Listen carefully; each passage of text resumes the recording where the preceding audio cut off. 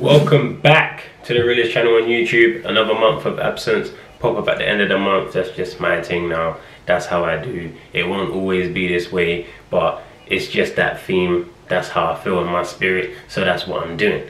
But we're here to react to one of the biggest fights of the year, Anthony Joshua versus Oleksandr Uysk. Very competitive fight. It was always going to be one of those, I don't know who I'm gonna go with. You got the power from AJ, the size, and you got the skill, the IQ, movement and speed with Usyk. And it all depended on who could execute their game plan. Now, Usyk's game plan to win the fight had to be more on point than AJ's. The reason I say that is because AJ always had that power chance. He always had that chance that if he had a bad day and he landed a few clean punches, he could get Usyk going. Whereas Usyk's game plan wouldn't have been a one-hitter quitter, it would have been a 12-round continuous concentration to beat the bigger man using his attributes. And when the fight came to it, when it came down to it, AJ did not use his strength. He did not get a chance to use his power like what he would have had to do to win the fight.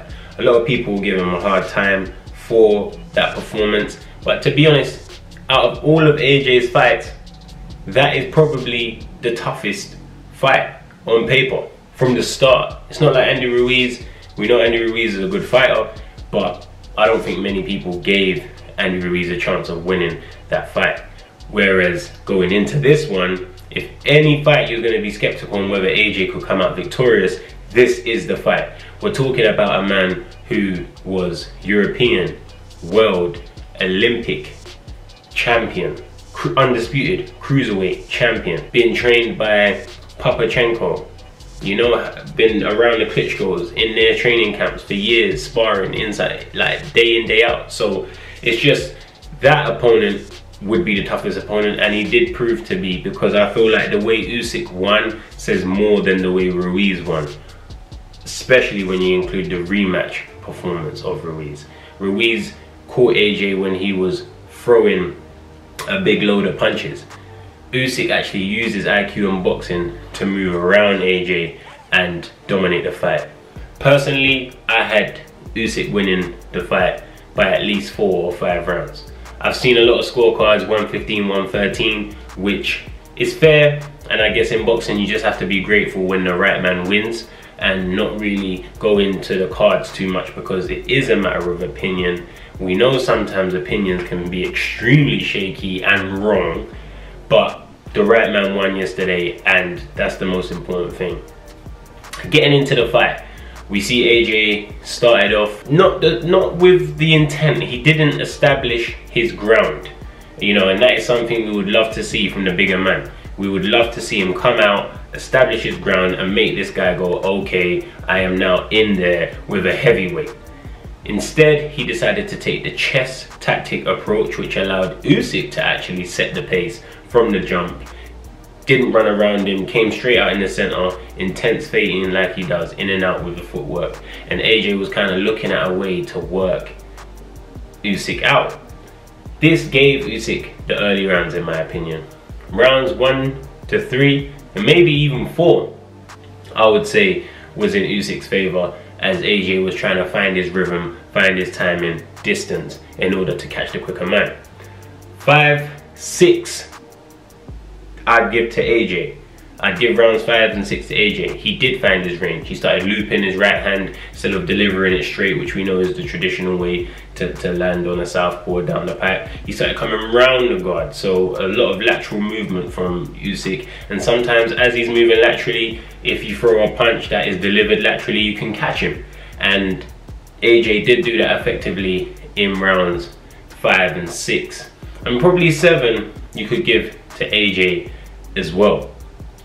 Going into the championship rounds, going into the later stages of the fight and the championship rounds, Usyk, as we've seen multiple times, up his pace of his fights go like this. And that is something that, watching as an up and coming fighter and watching the highest level of the sport, is something I want to replicate.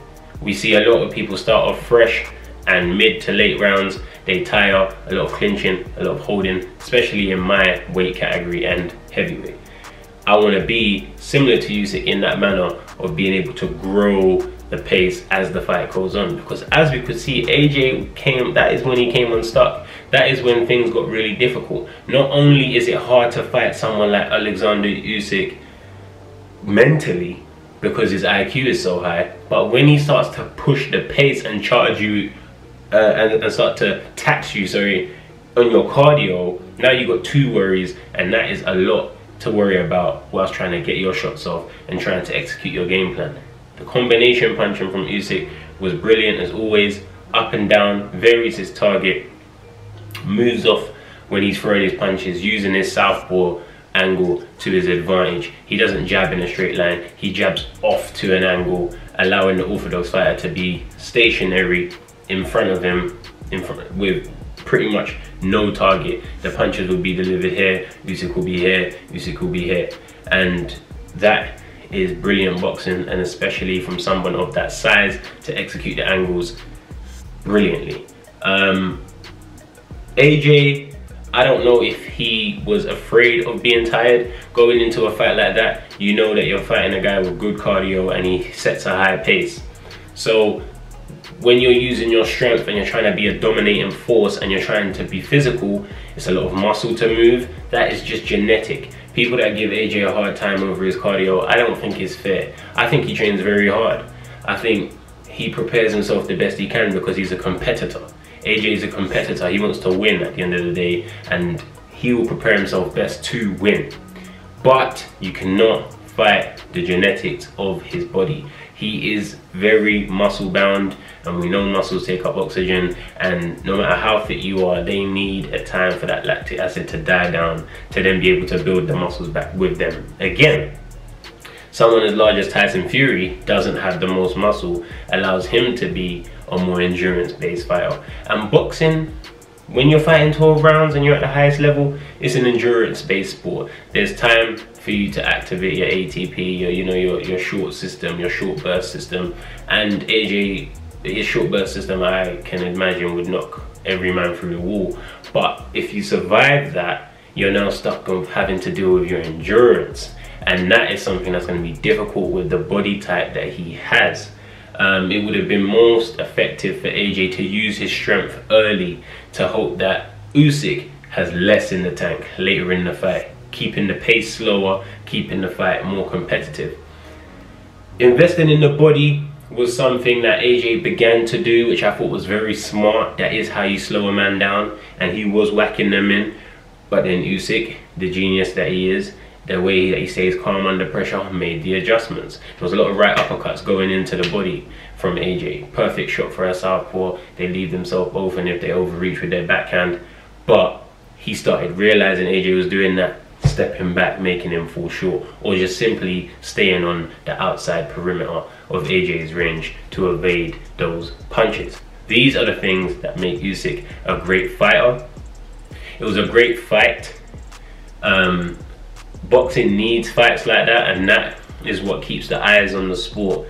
And it's amazing to see two top level athletes battle for the heavyweight championship of the world in my hometown of Tottenham. And it's crazy, and I feel like it, obviously we know there's a rematch clause in there. I don't know what you guys think about the rematch. I don't think the rematch for AJ is necessarily the best idea, just because Usyk is more experienced and he's had a chance to see AJ now. Vice versa, but I feel like Usyk will make those adjustments by early next year, quicker than it will for AJ to really adapt to Usyk's style. He showed a few elements yesterday that maybe he can break it, but a lot more would have to change in order for AJ to really conquer Usyk's style and beat him.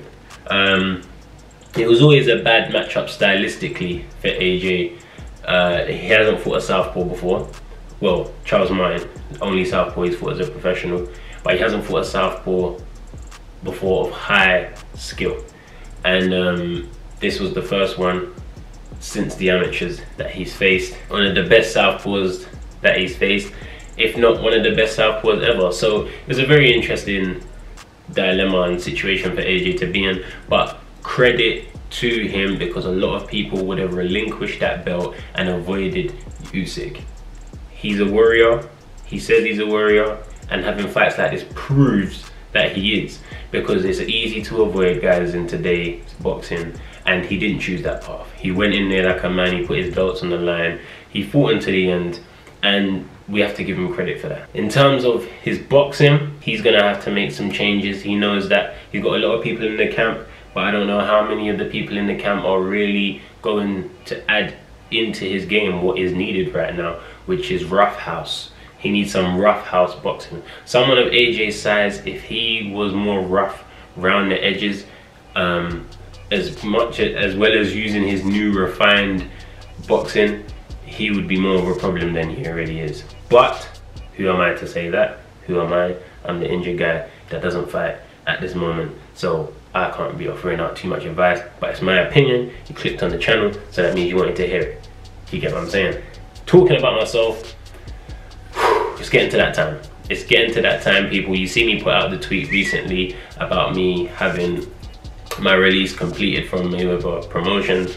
All of you can, you know, give your little reasons as to why it happened. I've already explained why it's happened. The pandemic just made me realize that I need to be back home. That's where I built myself. That's where I want to continue to build myself, and that's where I'm going to get the most love. So that's why I'm here. And with making that decision, something very interesting is in the works, and we'll be able to announce that soon. I will be able to announce that soon.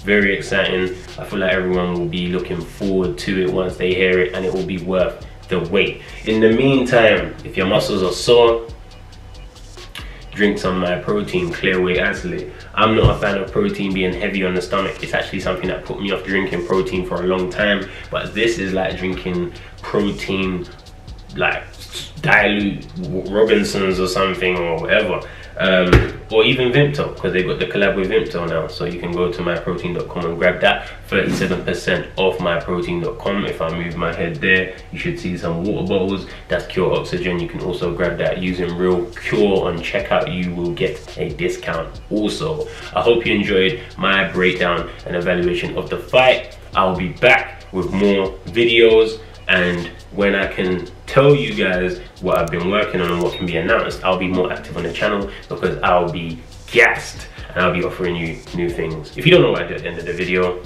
it's the end of the video.